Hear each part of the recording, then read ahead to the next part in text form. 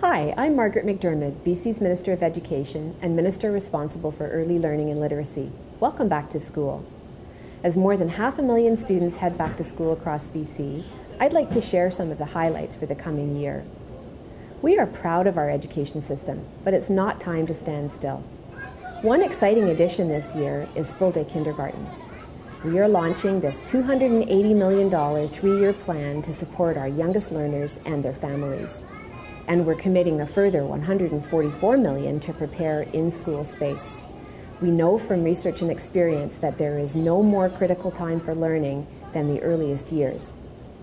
Looking forward, we need to continue to adapt our education system so that it meets the needs of our learners. We need to modernize our education system for the 21st century. We need to support the increasing sophistication of our students who often know more about emerging technologies than many of us. And we need to harness the wealth of knowledge and experience in our communities.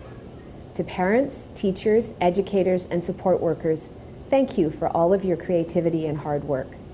Best wishes to all our students, and have a happy, exciting, and successful school year.